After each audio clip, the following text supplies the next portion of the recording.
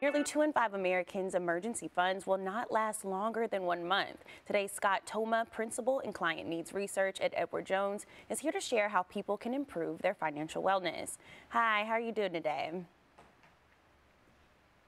Doing great, Naila. Thank you for having me. Yes, thank you for being here. So tell me, how can Americans improve their financial wellness, especially amid uncertain economic times? Well, we saw several things in this survey that they are trying to do today. Things like building their emergency fund, paying down debt, starting a monthly budget, and then sticking with it. Those are all fantastic options to be able to start building that stability in their financial wellness. But one of the things I'll highlight is that sort of seems like a lot. You don't have to do it all at once. It's important to start making steps along the way. And the other thing we found is that working with a financial advisor to help build a plan in place to prioritize those items was critical in helping people reach that financial wellness.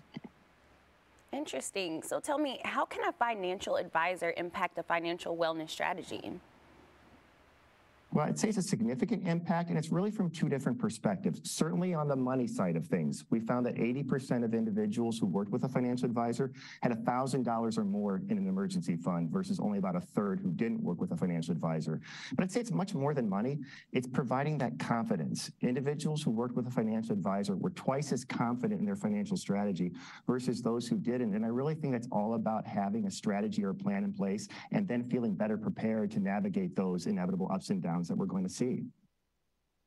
Americans take to build their emergency savings? Well, I'd say there's several things. First and foremost, make it automatic. Many individuals have money coming out of their paycheck every single month to save for retirement, and that's a fantastic start.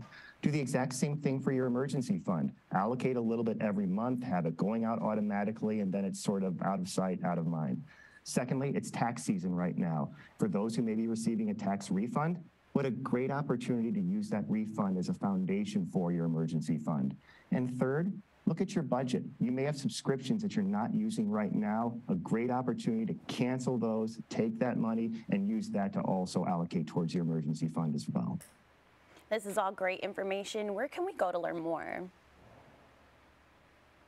You can go to our website. It's edwardjones.com/financial wellness. Not only can you find the information I provided today, you can also find information to find a financial advisor in your area.